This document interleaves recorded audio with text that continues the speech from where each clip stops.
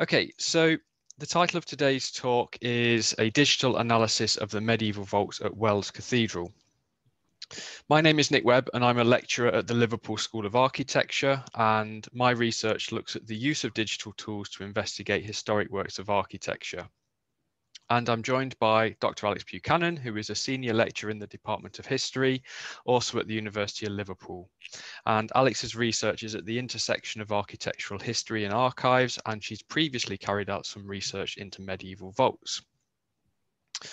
So today we'll discuss our findings in relation to vaulting. These are arch ceiling constructions, usually made of stone, sometimes made of wood, particularly at Wells Cathedral. So our collaboration began in 2014 after academic matchmaking via a colleague, and Alex and I were joined by J.R. Peterson, who's a senior technician in the School of History's Languages and Cultures. And quite early on, we received funding from the Paul Mellon Centre for Studies in British Art in order to produce a digital survey of the medieval vaults at Wells Cathedral. And at this time, this was April 2015, we travelled down to Wells and we produced a black and white digital survey. And that was of the East End interior. We chose black and white because we were still not confident about file sizes, so we erred on the side of caution and went for black and white. And we therefore returned to Wells in October 2019 to scan more of the interior, and this time it was all done in colour.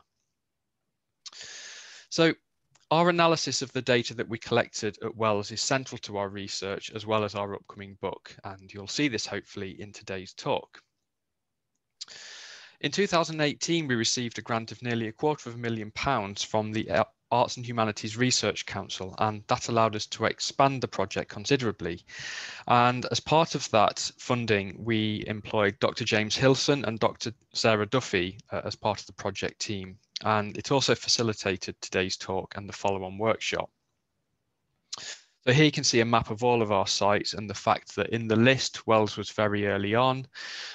We began with a pilot study at Chester Cathedral, and then Wells was our first major site.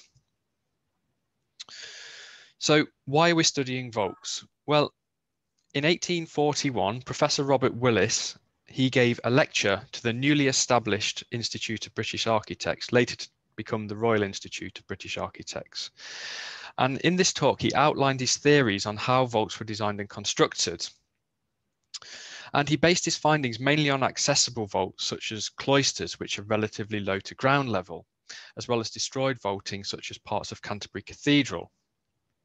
So I've just highlighted now the left-hand image, which shows the elevation of the East Cloister at Norwich. And this has vaults that are about 4 meters above floor level to the apex. And these were therefore accessible to Willis via a stepladder or similar. You can see here as well the inclusion of people for scale. Many vaults are much higher than those in the cloister at Norwich. For example, in the choir aisles at Wells, they're approximately 8.5 meters high, and these will be central to our talk today. Moving on to higher vaults, such as those in the nave at Exeter, which are approximately 20 meters high. And the highest still that we found are in the lantern at Ely, which are a whopping 44 meters high. Many vaults were therefore inaccessible to Willis, and he used his talk to the Royal Institute of British Architects as a call for more data. So the idea was that if architects were to erect scaffolding on these structures, if they're carrying out work, could they give their data to Willis? He had little success though, except for Charles Barry. We also need to think about the accuracy of this previous scholarship, because when surveys did take place, they were done using analog techniques. 180 years later, so present day, we still don't fully understand how medieval vaults were designed and constructed. However, digital surveying methods allow us to capture these fascinating architectural elements quickly and accurately. I'll now hand over to Alex. Thanks, Nick. So I'll talk a little bit about the background of Wells Cathedral. The bishopric of Wells was founded in 909, but in 1090 its seat was moved to Bath and thereafter shifted between Bath, Wells and Glastonbury until Wells regained cathedral status in 1245. Possibly as part of this project, the church was rebuilt by Bishop Robert in the mid-12th century. But soon after 1174, a new project was initiated to replace the entire structure on a grander scale, working from east to west in the usual way, but with archaeological evidence of breaks in construction, and not complete until the glorious west front, as shown in the slide, was finished in the 1240s. A cathedral required a chapter house, but the dating of this structure, this two-storey tierce and vaulted structure, is disputed, but it was almost certainly complete by 1307. The magnificent centralised Lady Chapel was begun thereafter, but it's again variously dated. Scholarly consensus currently supports a dating of around 1323 to 26. The retrochoir and the flanking chapels are associated with documented dates of 1329 for the South Chapel and 1331 for the North Chapel, with the retrochoir probably complete by 1333 when the former east wall was taken down. The presbytery, with its net vault, probably dates from the late 1330s. There's some complexity in the side aisles where there are no documented dates, but the stained glass of the southwest choir aisles is said to be the earliest, dating from around the 1320s. The famous strainer arches in the crossing may be William Joy's work, and they relate to subsidence in the crossing tower. Stained glass in the transept suggests that the north transept was being worked on earlier than the south, after which work began on the cloister. There are also two masons identified as architects working at Wells. Thomas the Mason, named in a document of 1323, and therefore associated with work on the Lady Chapel, shown in green, has been identified as Thomas of Witney, named at the same time as working at Exeter Cathedral, where the fabric rolls suggest he died in around 1342. William Joy, whom I've already mentioned, is named as Mason in 1329, and he's associated with the presbytery, particularly the clerestory and the high vault. Joy also worked at Exeter, where the fabric rolls suggest that he died in around 1347, possibly in the Black Death pandemic. We therefore wanted to know what our data could add to understanding of the church. So, for example, we wanted to know whether our data could add to our understanding of the chronology and the sequence of construction. We wanted to know how were these highly original vaults worked out in 2 and 3 dimensions. How do they relate to other 13th and 14th century vaults in England and continental Europe? And how were the designs translated into worked stone? But first, we needed to decide how we would capture the data we needed to answer these questions. And I'll hand back to Nick for this. So we tried 3 different methods, and I'll talk through those before going into detail about the one which we decided on and how we then used it in our work. So the first of the 3 is called total station. And the way that it works is you look through a lens and, guided by a laser, you pick a point in 3-dimensional space, press the side of the total station, and it records that point as an XYZ coordinate. And you do this several times over to record details of the interior that you require. And what you get is something like you see in the middle image here. Hopefully you can see my cursor. So this is almost like a dot-to-dot plan of one of the vault bays, in this case at Chester Cathedral. So what are the advantages of total station? Well, the data is precise and it's selected. So you're only recording what's required. At the same time, though, this can be seen as a disadvantage, because if you want to record other elements of the vault, then you need to produce more points or do separate campaigns. Another disadvantage is the scanning times. They're very long, so it takes 1 or 2 hours, somewhere between that number, to scan individual bays. And it's also pretty painful, as Alex and I found out doing it over several hours. Another advantage, the points aren't in colour, and obviously we're only getting individual points and they're quite sparse. So at this stage, we abandon total station as one of our methods. That's not to say it isn't useful, but it wasn't quite right for us.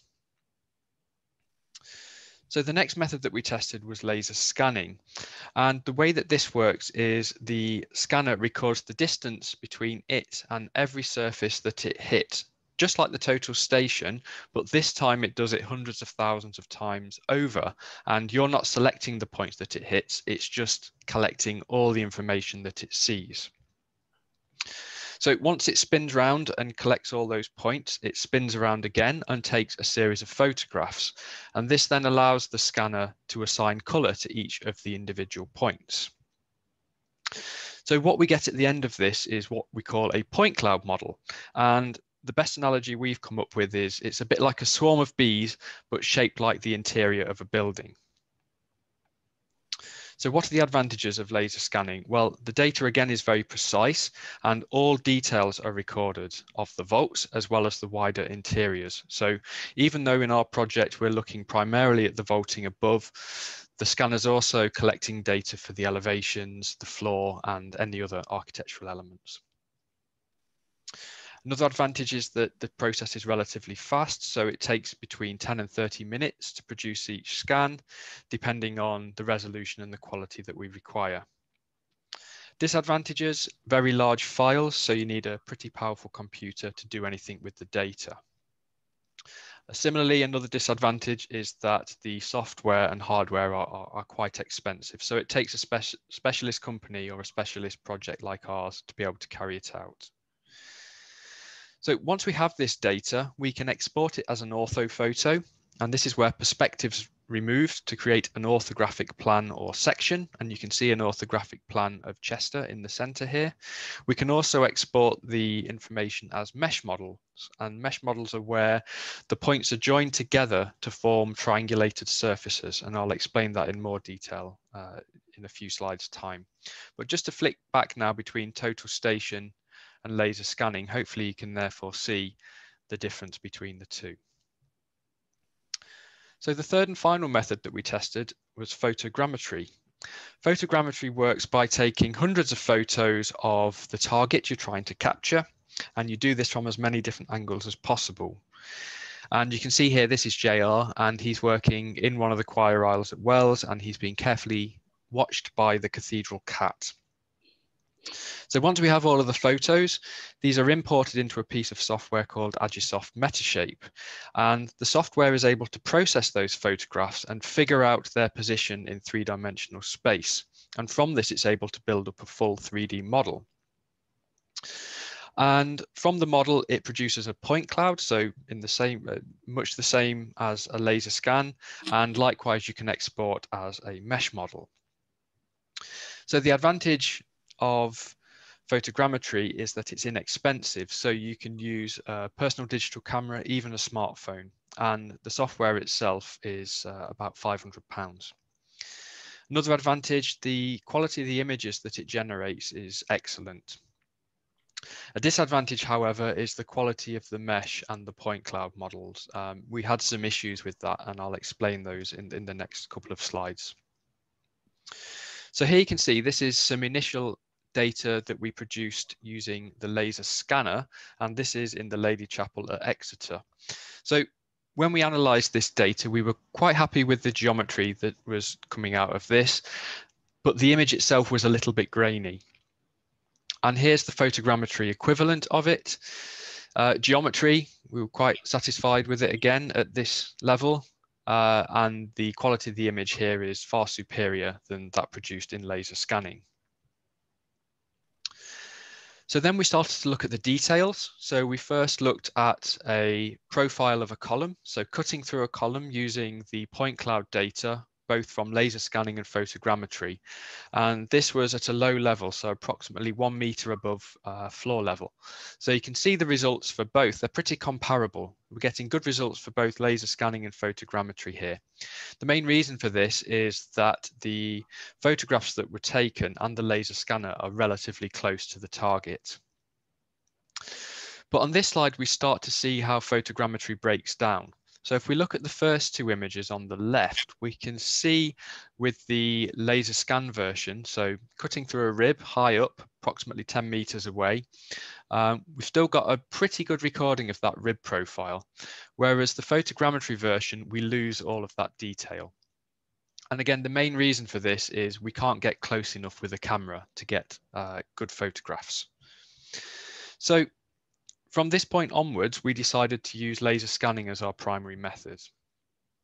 And here's a quick video that shows, oh, when it wants to play. There we go, got there in the end. So this is the laser scanner. I'll start that again. It was not happy. There we go. A time-lapse video, and you can see the laser scanner is spinning very, very slowly here at Lincoln. And as part of that process, it's recording all the surfaces that it hits as points. And I have the difficult job of making sure that no one trips over the tripod.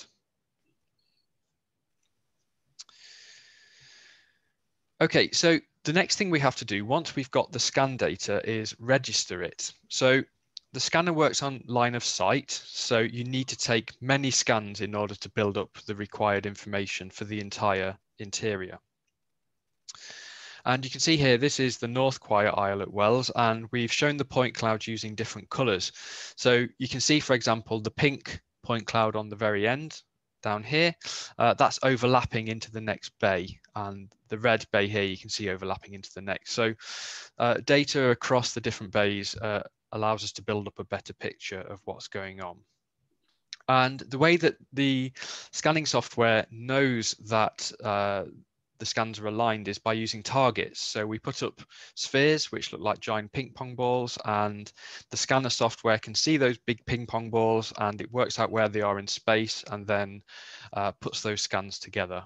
More recently, it doesn't even need to do that. It can just identify pieces of geometry within the scanner and align them automatically. So this is our plan of Wells, and this shows you every scan that we took. So we produced almost 100 scans on our return visit to Wells, and you can see here we focused on the cloister and the east end of the cathedral. We didn't produce that many in the west end and the crossing. And here are some initial outputs. So these are the ortho photos. So on the top, we see a plan view looking up at the vaults above, and to the bottom, we see a long section through the entire cathedral. And the other output that we get is the mesh model. So we tend to take mesh models for individual bays. You can see this, our data is uploaded onto Sketchfab, which is a bit like YouTube, but for digital models. So I'm just zooming in here so that you can see the underlying mesh, so the triangulation. So if we zoom in close enough, hopefully you can just about see all of those triangles.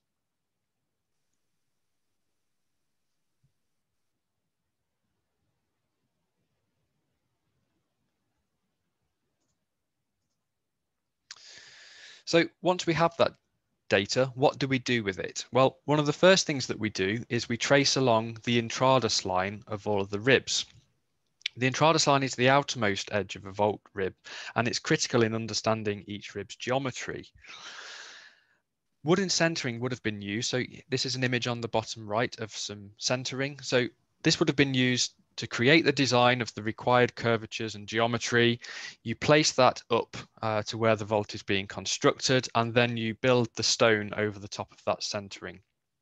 So this is critical because the stone would have sat on that timber centering while the mortar was setting, and then you knock out the centering and hope that the stonework remains in place. So studying this intradus line, as I said, is really critical for our work.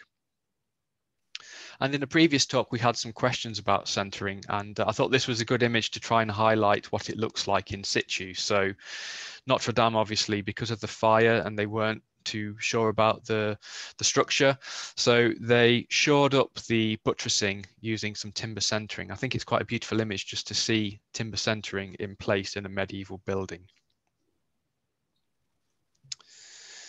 And here you can see this is one of the choir aisles at Wells, and you can see the image in the center. This is where we've traced along the intradus line of all the ribs, and you can see how we've also projected 2D images out from that.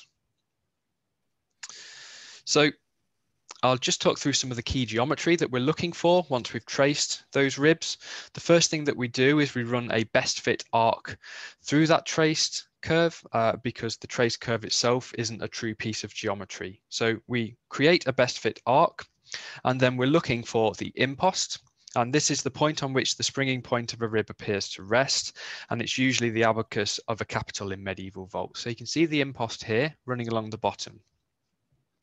We also have the springing point. This is the lowest level of the rib where it departs from the underlying support, and it's almost always a fixed point. We also have the notional apex. This is the highest level of the rib, and it's usually covered by a boss. And we use the 3D modeling software so we can work out where this notional point is by extending the arcs beyond the boss stone. Obviously, we have the radius as well. And finally, we have the center point of this arc. And this position, we need to work out how it sits in relation to the impost. So in this example, it's sitting directly on the impost, but at some examples that you'll see later in the talk, it can sit either above or below. So I'll conclude this section just by showing you a video of us manually tracing a rib. This case is Ely Cathedral in the North Choir Aisle. And in this instance, we're doing it manually. So you can see we're going in and we're creating points along the intradus line of the rib. And more recently, we do this automatically. So we create an automatic section cut through that rib. Sometimes we get more difficult ribs which snake along, and then we're back to this manual tracing process. So that rib has just been traced. Blue Peter moment. Here's several we did earlier. So here you can see all of the rest that have been traced. So the next step is we highlight the points that we've traced on that rib.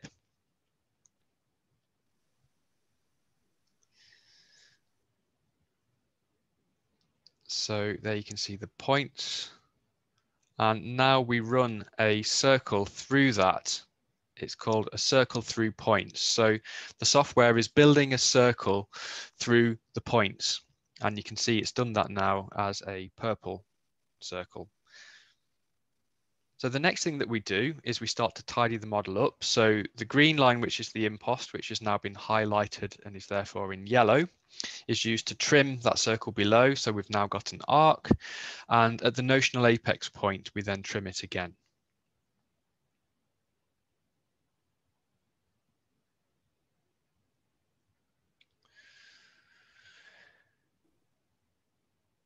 So another pre-prepared moment, we've got all of the other ribs that have got best fit arcs running through them.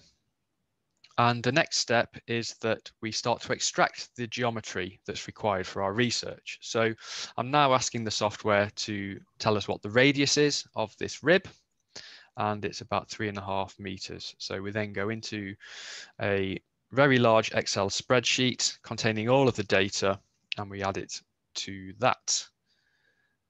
And next we're looking for the center of this arc in relation to the impost line, and you can see this has been recorded at about 0.85 meters beneath the impost level. And then finally we go back into the software and we record the apex height. So hopefully that gives you a flavor of how we capture the data and how we begin to compile it for geometry. So I'll now hand back to Alex. Thanks, Nick. So before we look at a bit more about our findings at Wells, let's look at the anatomy of our vault so we all know what we're looking at. A Gothic vault has two main elements, the webs and the ribs. The webs, or the surface of the vault, were usually constructed from coursed masonry and plastered. In the Middle Ages, the webs would usually have been decorated with frescoes, as we still find in Italy, remains of which survive in some English vaults, such as those at Lincoln Cathedral shown on the slide. The ribs are the mouldings which usually mark the changes in plane of the webs, but they could also decorate planar surfaces. The ribs were first built as a framework and the webs were added afterwards, but both elements are equally important to the stability of the vault. Medieval vaults are not like modern steel frameworks infilled with non-load bearing panels. If you could cut a section through a vault, as we can do in a ruined vault such as that at Melrose Abbey in Scotland, you'd be able to identify the stages of its construction. After the ribs and webs were erected, the pockets behind the bundles of ribs were filled in, and the whole structure was usually coated with a layer of a concrete-like substance. The starting point of a rib is called its springing, and the top is called the apex. At the apex, where a rib meets another rib, there's usually a sculpted boss. The bosses at Lincoln are stunning and they merit careful examination. We've also done a full survey of all the bosses at Wells. Architectural historians have given ribs different names based on their location. The wall rib marks the junction with the wall, and the transverse ribs span between the side walls, marking the division between bays. A bay is what we call a compartment of vaulting. Diagonal ribs cross the bay diagonally, and ridge ribs run along the crown of the vault, either east-west, the longitudinal ridge rib, or north-south, the transverse ridge rib. Additional ribs, which spring from the corners of the bays and rise towards the ridges, are called tiercerons. And those which don't start at the corner of the bay, but start from another rib, are called liurns. At Wells, we have both tierceron vaults in the retrochoir and also liurn vaults. We're mainly going to be looking at the liurn vaults today. We believe from our research overall that medieval architects started to design a vault by creating a plan of the ribs in 2 dimensions. This was laid out full scale on a flat plaster surface called a tracing floor. Very few of these tracing floors survive, although they are recorded in building accounts. And we've been lucky enough to be allowed to scan the tracing floor at Wells Cathedral. That was the main reason for our return visit in October 2019. From our data, we can create absolutely accurate 2-dimensional representations of the vault, from which we can start to hypothesize the process used to draw out the plan on the tracing floor. We know that the drawing tools available to medieval designers were limited. Their main tool was a set of compasses or dividers from which they could create curves. They also had squares for creating angles and straight edges for drawing straight lines. So any design process we suggest has to be possible using only these basic technologies. In our workshop, we'll show you in more detail how to use these basic tools to lay out a medieval vault. So what we're sharing now is just a quick taster. Although our research isn't primarily about the geometry of ground plans and elevations, it's worth pointing out that at some sites, like Wells, we think that the original 12th century plan, including the transept and the 2 westernmost bays of the side aisles, was laid out on a modular system, which continued to be used in the 14th century eastern extensions you can see on the slide. The same modules are found in different combinations in the 12th century transept and further east. Perhaps not surprisingly, as the 14th century builders retained the first 2 bays of the eastern arm. They possibly also used existing foundations, so this reuse of modules may tell us something about the planning of the earlier east end. The presence of modules is significant because what we found at most of our sites is that vaults seem to have been laid out using a proportional system rather than measurements. In practical terms, we can easily see why this might have been the case, because in many buildings there were significant variations in bay sizes, meaning that any measured system would soon break down, whereas dividing a bay proportionally allows the same design to be used regardless of dimensions. The design tool we think architects may have used to divide a bay into proportions is what's been termed the star cut. This can be created easily using dividers and can be used to divide a bay into any fractions up to 100ths. The star cut could be used to divide a bay into thirds, as in the Crazy Vault at Lincoln, sixths, as in the southwestern bays of the choir aisles at Wells, and ninths, as in the high vaults of the choir and nave at Exeter. We also find fifths, as in the Crazy Vault at Lincoln, sevenths in the East Transept chapels at Wells, and 13ths, as in the Lady Chapel at Ely, although we think in this case the 13ths are a coincidental product of joining other points derived from the star cut, rather than a deliberate intention from the outset. Although the star cut isn't the only device for creating such proportions, we think it's the most likely, both because other tools which have been proposed are less practicable, and because we've also found variants of the star cut in use both at Wells and at other sites. Whilst these don't have the advantage of creating fractional divisions of the bay, if this wasn't a requirement, they're just as useful for transferring a design concept across different size bays, and are just as easy, if not easier, to produce using dividers. The apparent use of systems fundamentally similar to the star cut seemed to make its use more likely than another, different way of creating proportional divisions. If you come to our workshop in 3 weeks' time, we'll be showing in more detail how the star cut was used to lay out the vaults of the south choir aisles at Wells. Once we've identified and tested our hypotheses for the two-dimensional plan of a vault, we then try to identify the processes used to establish its three-dimensional form. In post-medieval vaults, the three-dimensional form of a vault is generally determined in advance, and the ribs are projected onto it using stereometric methods. By contrast, in medieval vaults, the three-dimensional form is a consequence of the curvatures selected for the ribs. This had been the hypothesis formed by Robert Willis back in 1841, which our research has been able to test. Since Willis's date, it has been suggested that medieval vaulting followed a trajectory towards standardization of rib curvatures, with the normative rib being a semicircular diagonal. This, however, has not been our finding. Instead, we found that most vaults have ribs with a range of curvatures, which we believe were selected using a range of basic geometrical processes. Excluding ribs with more than one arc, these processes can be classified as following a chord method or a fixed radius method, which we'll explain. In order to investigate the rib curvatures, we create tables of measurements created from the wireframe models. The key measurements, as Nick's explained, are the height of the springing point, the height of the apex of the vault, the radius of each rib, and the distance of the centre of the arc from the impost level. In general, our findings suggest that medieval architects considered that an arch should ideally have its centre or centres on the level of the impost line, discussed by Nick, and therefore if any rib has this property, it may be generative. Architects seem to have proceeded from fixed points, upon which the choice of method for selecting rib curvatures depended. The vaults in the lower levels of the East End at Wells all have arcs with a single centre. If we look firstly at the height of the centres of these arcs in relation to the impost level, we can see that there are some patterns. In the 12th century quadripartite vaults of the pre-existing transept, the diagonal ribs have their centres at impost level, as do all the ribs in the western three bays of the south choir aisle, and most of the ribs in the equivalent bays of the north aisle, all shown in turquoise on the slide.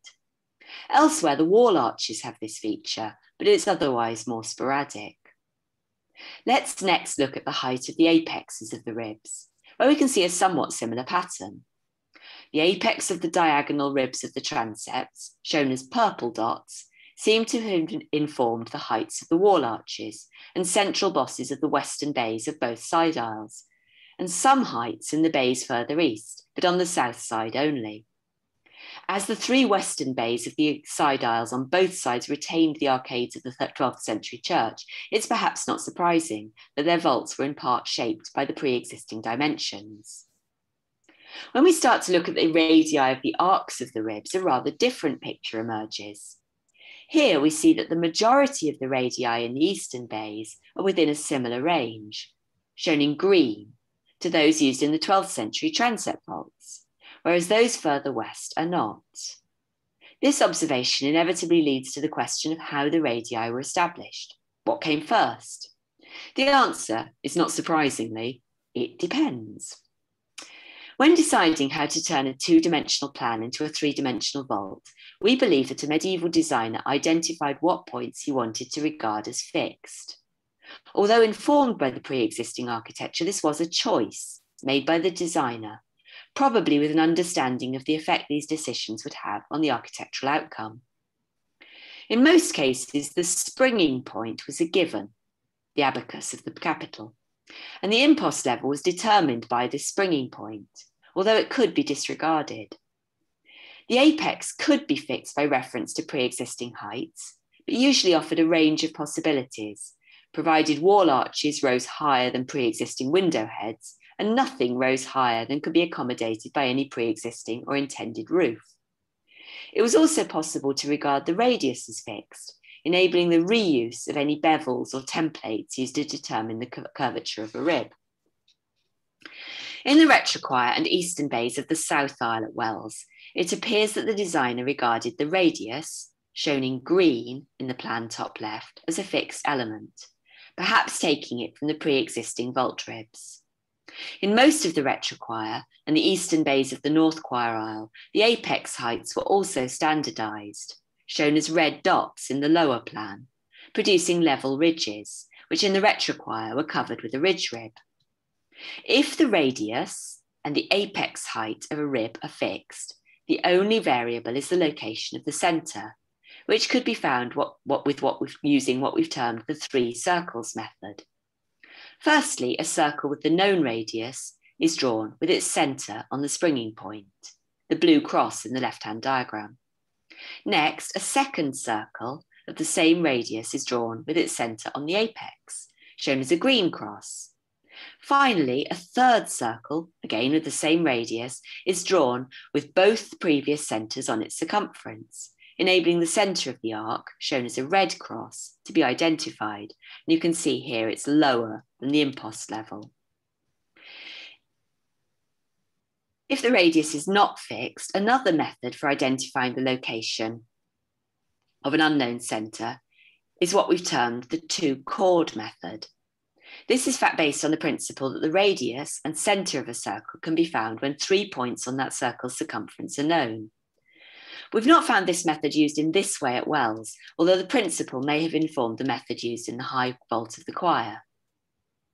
In the western bays of the south choir aisle, all the ribs have their centres at the impost level, as shown in the top left-hand plan. As shown in the second plan down, the radii are all the same, but these radii don't appear to have been copied from elsewhere in the building, so they were probably not a fixed point. More likely to have been fixed are the apex heights of the wall ribs shown in the third plan, which seem to have derived from the height of the central boss of the transept chapel vaults, or the apex of the transverse ribs, which is the same as the heights of most of the wall ribs in the transept chapels. For such ribs, where the level of the centre and the apex are known, the radius can be found by means of what we've called the chord method, in which a line is drawn between the springing point and the known apex. If a second line is drawn as a perpendicular bisector of the first line, the point at which it intersects with the impost line is the centre, and the radius is the distance between this and the springing point, or this and the apex. Standardising the curvatures throughout the vault had advantages in terms of stone cutting, allowing any voussoir to be used for any rib. In these bays, the tiercerons have their centre on the impost and use the same radius as the bounding ribs. The unknown point here is the apex height, which could be discovered with what we've called the 2 circles method. Here, the starting point is the plan of the vault.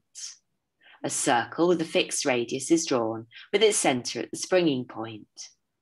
The intersection between the circumference of this circle and the impost line becomes the centre for a second circle with the same radius, which represents the curvature of the rib. Its apex is found by drawing a perpendicular upwards from the end of the rib on the plan until it intersects with the second circle.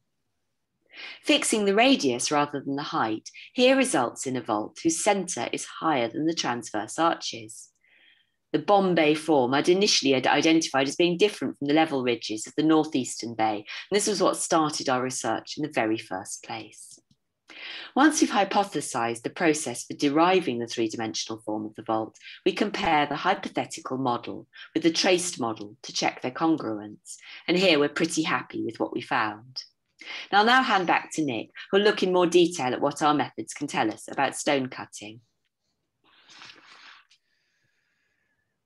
Okay, so we'll now look in detail about the possible stone cutting process used for the vaults at Wells, as Alex said. So vaults presented complex stone cutting requirements, particularly when compared to simpler components such as rectangular blocks to make up a wall. The shape of each rib starts with a 2-dimensional moulding profile that is extruded along a 2-dimensional curvature and elevation, the geometry of which was discussed in detail by Alex. This results in a 3-dimensional arc that is divided into 3 types of stones. So we can see here at the top, we have the boss at the apex, and then we have the individual voussoirs. So these are the individual stones making up the rib. And at the bottom, we have the tas de charge blocks, and this often comes in two different parts. By building digital models of the cutting processes for these different stones within a specific vault, we've been able to test a variety of different methods and see whether or not they allow us to reproduce our scanned data. And this can be demonstrated using the South Choir Aisle at Wells Cathedral. So cutting voussoirs was a relatively straightforward process for a medieval mason. So we'll use this as a warm-up exercise today. The curvature of the rib could be set out onto a rectangular stone using a template representing the radius of the rib, as well as the angle of the joint using a bevel. The stone would then be cut to fit, and a template is used to add a moulding profile on the top and bottom faces. So this is actually shown on the side in this image. With this in place, the mason could then continue by roughing out the design and bringing the stone to completion with fine carving. So this is it. This is your final voussoir.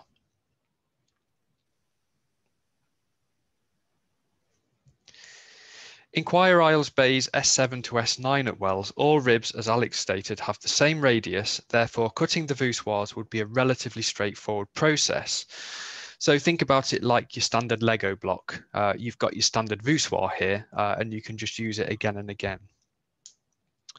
However, in the choir aisles bays S4 to S6 at Wells, we see a variety of radii used. Therefore, more thought on how to construct the blocks is required. In addition, whereas in S7 to S9 all have their arc centers on the impost line, those in S4 to S6 vary, and this further complicates the stone cutting process, particularly for the tadoshaj stones. By comparing the ribs in elevation for S7 to S9 and S4 to S6, these differences become clearer.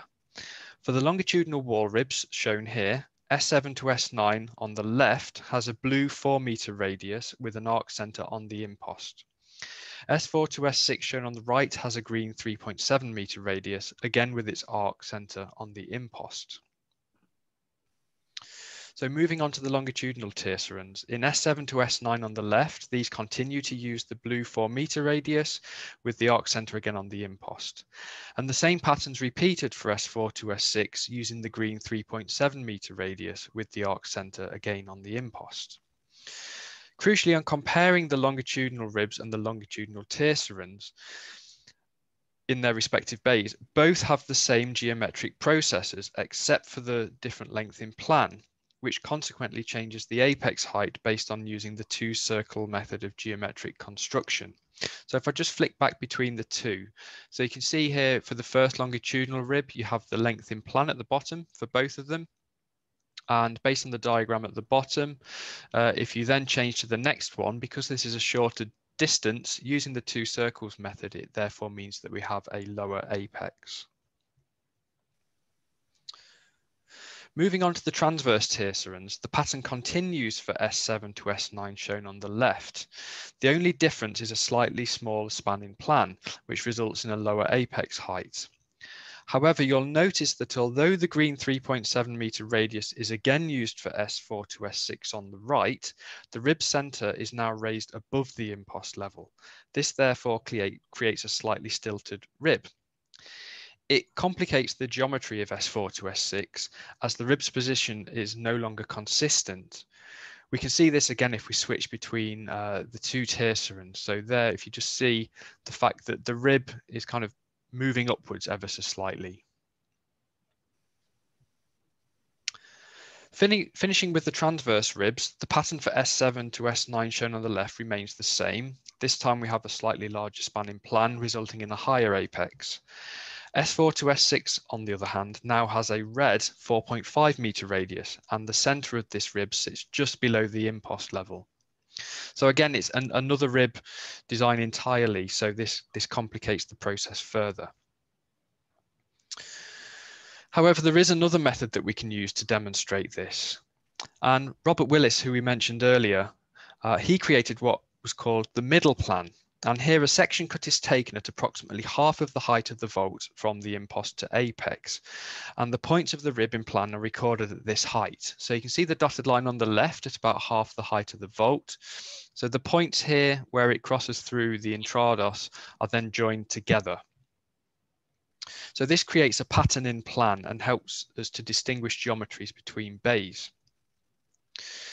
So focusing on the south choir aisle, the consistency of geometry can clearly be seen in the middle plans of S7 to S9 on the left, which is semicircular. So the fact that they're all on the impost with the same radius results in this semicircular middle plan. And this is to be expected given that consistent geometry. On the other hand, the irregular rib geometry previously described in S4 to S6 results in a spade-like middle plan, again demonstrating the complexity of these bays. We'll next hypothesize how these two distinct designs were cut as tadoshaj stones. Before we do though, note the additional complexity of the tadoshaj stone that sits in between bays S6 to S7, as this therefore is the junction between the two designs. This is semicircular to the left and spade-like to the right. We'll return to this added complexity when we end the talk. So we'll now attempt to hypothesize the stone cutting process for the tadoshaj stones, starting with the lower and finishing with the upper. In the south choir at Wells, the tadoshaj is divided into two levels, a lower block with a horizontal cut on its upper face and an upper block with radial cuts connecting to the voussoirs above. So you can see here on the lower block, flat stone on the bottom, flat stone on top. With the upper block, we have the flat stone on the bottom, but here, where it beds in for the individual voussoirs above, they become radial. Right, so this is the most complex part of the talk, so just bear with us. So starting with the lower block, on the underside of it, we find the corner of the bay by adding a line which represents the wall surface and another representing the center line of the tadoshaj, which also acts as a division between two adjacent bays. Next, we add additional lines representing the direction of each rib as drawn in plan, followed by a circle on the bay corner to account for the thickness of the stone to give each rib springing point. So what you're seeing here basically is the corner of one bay, and here you've got the corner of another. And this circle here allows us to work out where the edge of the stone will be. So we complete the underside by adding the profile for each rib, carefully aligning it to meet the springing point and rib direction. Moving to the top side of the block, we use the lines created on the underside and we transfer them to the top using the sides. So underneath here, we've already drawn out what's required, and then we can transfer them up and onto the top. Using rib curves previously drawn in elevation, we can identify the distance between the wall surface and the end of each rib at the top of the block. This distance is shown in the diagram as beta. So here we have the vertical dotted line, which is the wall. And here we have drawn out our rib curvature. And these dotted lines in plan represent the underside of the block and the upper side of the block. So we just need to record that distance there, beta. These distances are transferred to the top of the block to give the edge of each rib, and the rib profiles are added as previously discussed. And here we can note the difference between the two blocks. The design of S7 to S9 is semicircular as expected, whereas in S4 to S6, the profiles move in and out due to the varying radii and arc centers in relation to the impost. So here we have that semicircular design as expected, and on the right, particularly in these ribs here, we can see how it's moving in and out. So the next stage is that we cut away the excess stone to form curved surfaces perpendicular to the intralis line of each rib, and we use bevels to ensure they follow the correct curvatures. On the rear face of the block, we cut away additional stone to form a stalk, allowing the tadoshaj block to bond into the wall behind. And as shown for the voussoirs earlier, we rough out the design that's required and then finish it to the required level of detail using the rib profile. We'll now move on to the upper tadoshaj block. So first we set out the design on the underside, and we can do this by simply transferring what we've already created from the upper side of the lower block. Moving on to the top side of the block, we again use the lines on the side and transfer them up onto the top. And using rib curvatures previously drawn in elevation, we can again identify the distance between the wall surface and the end of each rib at the top of the block. And this time it's shown as delta. So again, dotted line vertically, dashed line, sorry, that's where the wall sits. Here's our required design for the rib, its curvature. And here's the bottom face now of the upper block, and here's the top face of the upper block. So we simply need to record that distance there, which is delta. Next, we transfer these distances onto the top of the block to give the edge of each rib.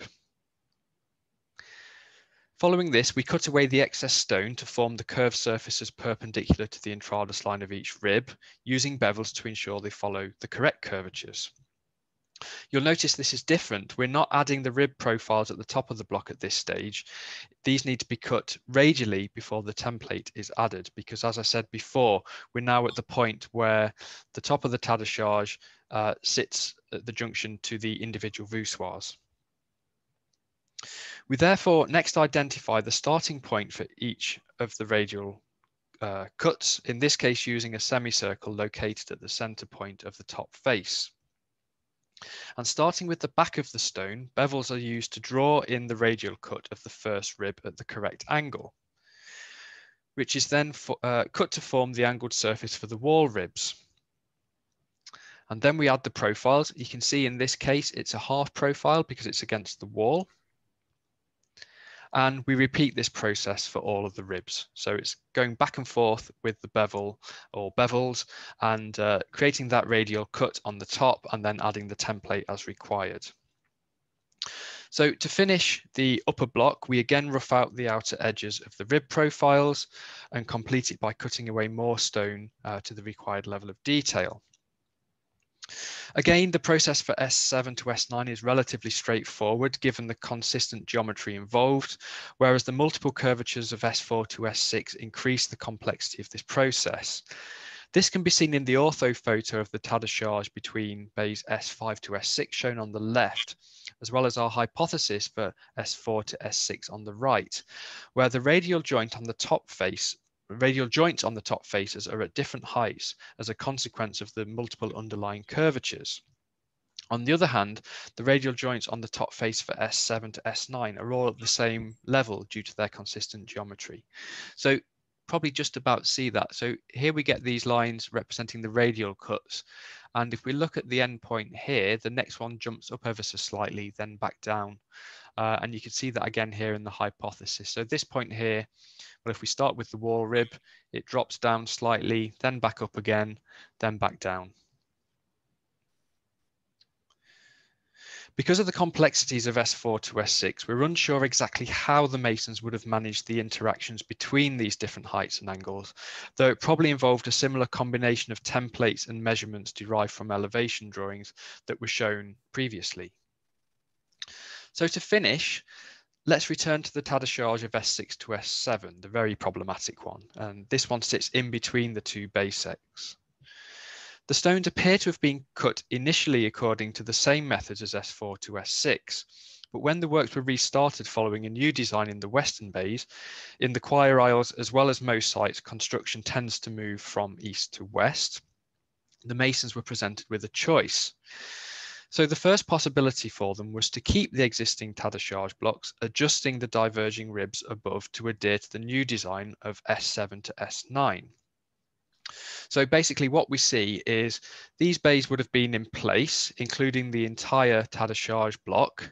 So we would have seen this spade-like design probably running through on this side too. So what do we do basically? One option is to adjust what goes on above. So we would have continued this spade-like design and then the voussoirs above would have changed their design. And we see this at other sites of investigation. So in the cloister at Norwich, we can see where a bay has changed its design, but the tas de charge between them remains the same. A different possibility, therefore, would be to remove the tas de charge blocks entirely and replace them with a custom design straddling both bays, a complex problem which would have been difficult to reconcile geometrically, structurally, and constructionally.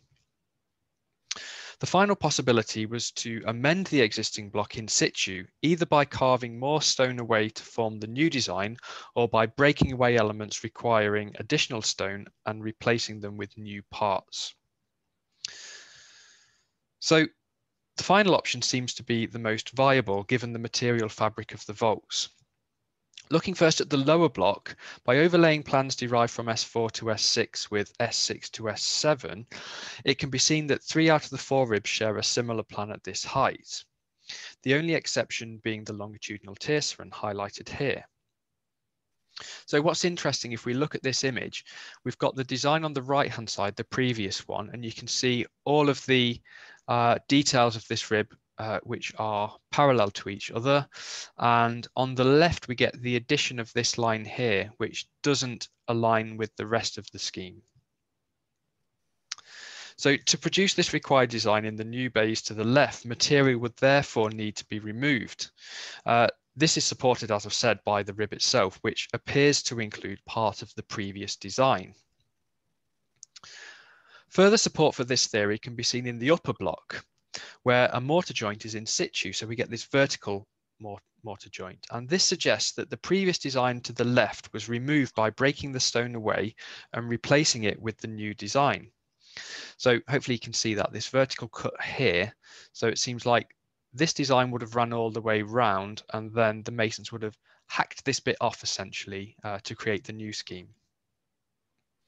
Note also the higher radial cuts of the ribs in the new S7 bay in comparison to those in S6. So you can see here, these are totally different in terms of what's happening on this side. S6 to S7 demonstrates that S6 to S7 demonstrates the added complexity of designing tas de charge blocks that straddle bays of different designs, as well as the mason's ability to adapt their stone cutting techniques to fulfill particular demands. I'll now hand back to Alex for some concluding remarks. So to return to our research questions, our data does demonstrate in particular that the side aisles, which were previously considered to be of one build, are in fact 4 separate campaigns, probably proceeding, as Nick said, from east to west. The star cut and variations of it seem to have been used throughout the East End at Wells, and this is in line with our findings at other sites, as we showed.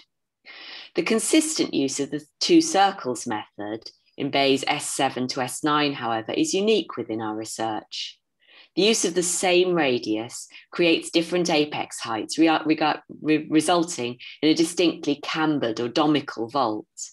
This is similar to Gothic vaults, late Gothic vaults in continental Europe, raising the interesting possibility that Wells is a precursor of these designs. Digital methods have enabled us to trial different possibilities for the complex stone cutting problems that would have been encountered and demonstrate the skill of masons in creating these intriguing structures, working with very basic tools. So the next steps of our research, we've just relaunched our website, so do have a look at that. Nick will put the details in the chat. If you want to find out more about our research as it progresses, do subscribe to our biannual newsletter. You can do this by scanning the QR code or following the link in the chat. It's again also available on our website. We've just heard that our book is due to appear in the bookshops at the end of next month, Digital Analysis of Vaults in English Medieval Architecture. Because Wells has been so central to our research, there's a lot about Wells in the book, so we hope that you'll find that interesting. And do look out for our book launch. We've also got a workshop on Wells in 3 weeks' time, so please sign up for that on Eventbrite. We need you to sign up for that within the next week. So if you're in the UK, we can use your address to post you out worksheets in advance. I'm afraid if you're an international participant, we can't post internationally, but if you're UK, we can post out to you. If you're international, we do tell you what you need, so you can still participate. We also have feedback forms, which would be really grateful if you could fill in so we can show our funders how our research is feeding through to people and hopefully make an argument for more of these types of events. It's a very quick feedback form. It should only take you about 5 minutes, so please do that. If you can't follow the link, which again Nick will put into chat, a copy will be sent to you as a follow-up from the events team. We hope you've enjoyed this talk. Does anybody have any questions?